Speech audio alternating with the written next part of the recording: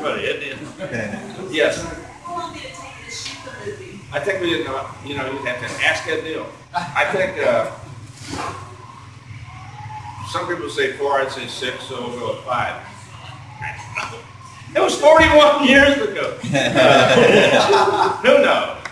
For me, it was like 4 days. So what's a really funny? Tell us a funny story. Something happened. I know it was hotter than hell, but a funny story. Funny story. I can't tell you that. That was this time that I can't tell you that one. Funny story. Yes, you can. Christ, you know, the funniest time that my first day on the set, and you'll see this, but the first guy I met really talked to and sat down. I just got out of town. I think I got picked up at the airport and said, I gotta get there. So I didn't get to go to the apartment. You know, I was like, okay. Oh, here we are. And we were shooting at this abandoned house.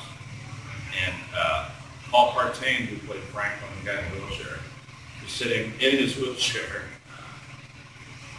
behind his gigantic white Cadillac convertible, red leather interior with fins like that. You know, 66 or 67. You know, he was a fucking trip. And he's got the trunk popped up. And he's got this huge cooler. It's all full of Budweiser and Coca-Cola. And he's got these like lawn chair, like folding lawn furniture, all sitting around like in a semicircle. And he's sitting there alone, nobody's sitting with him. And sit down. Get yourself something to drink.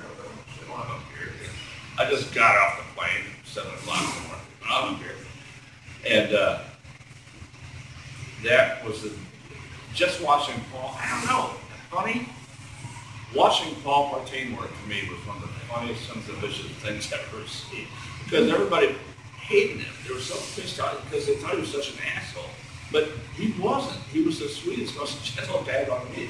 But he was a great actor. And everybody by that point, by the time I got there, they'd been working with him for like 2 weeks in a van with like 8 people.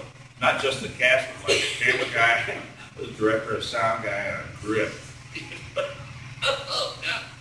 With the windows rolled up, driving up and down old roads in Texas. The funniest thing to me really was watching Paul work and watching the dynamic between the rest of the cast and Paul, I guess. I can't think of any one incident that you asked me that. It's me. Was it you? Yeah. You know, I can't think of any one thing. But he, to me, was the high point, really, of that, of the early part of that, was watching Paul. Anybody else? Yeah. What scene demanded the most takes? What scene?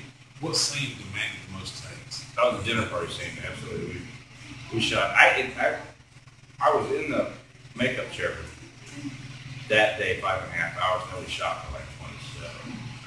Wow. It was horrifying. But you'll see when you see this, and he covered that every angle you could possibly cover. And a lot of it never made it up there, but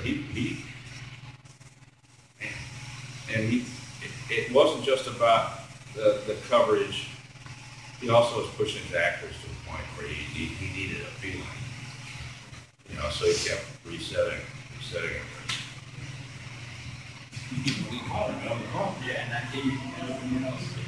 But he traditionally told me to shoot far more than he probably needs to. The ideas that you created for any gruesome scene, were there any scenes where you were like wanting to throw up? I mean, I know there's a lot, but wanted to throw up? The most disgusting, like, I wanted to puke a lot of that. But it was miserable physically. It was a very uncomfortable shoot. For Gunnar and myself particularly, because I had rubber makeup on, and Gunn had a full rubber mask on, latex mask, that was so complicated to put on, they would only let him take it off if there was going to be like more than a 15-minute break or something, because it took so long to put it back on. To me, mine was just there. Mine was making it was glued to my face, so I couldn't. and the smell was really, really awful. Because we had meat on the table. There was, that was like just kind of festering. And then there was like animal skins and feathers and human bones and animal bones. It was actually human bones and animal bones. And it was 100 and probably in the home. It was probably 100, close to 120 degrees. Because they had all the windows closed and blacked out as we were shooting around the spot. And then there was probably, there was like a 5K, there was about 10,000, a bunch of inkies and dinkies, that sort of thing. So there's probably about 10,000 watts of light blasting on it, and no ventilation. So it was really, really, really awesome. And all the people smelled. No, really, the whole crew stuff, the actors stuff. Gunner. No, and I said this before, I've been quoted on this, but I've never smelled BO like that in my life. It wasn't human. It was like Martian BO. It was like, what the fuck? Oh, hey, Doug. You know? Hey, how you doing, bud? Just really, really bad. And people would go outside and vomit. You know. Was that what was that? Right? Am I just right?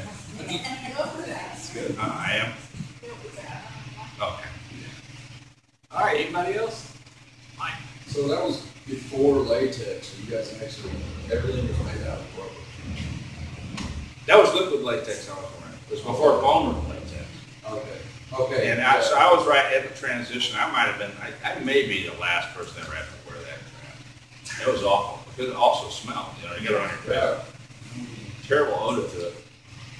And it's just, it was depressing. It was just awful. Itchy and hot. I'll tell you, I enjoyed at the Belcourt watching the movie, because every time Franklin was on screen, you were busting out laughing. It was great. Well, the film, I've always seen the film as a comedy. Yes. Yeah. Oh, yes. I think it's hysterical. And I hope I didn't ruin it for you by saying that. You know? But I was there, and those are all friends of mine, and we were making a fucking movie. And look what we did. 41 years later, I'm sitting there talking about it. We were a bunch of kids making a goddamn movie. Look at this. Yeah, I'm going to laugh at it. It's funnier than shit. People are listening to me. Yeah. You know? What the fuck? I mean, yeah. And you're all like, you know. Funny? Awesome.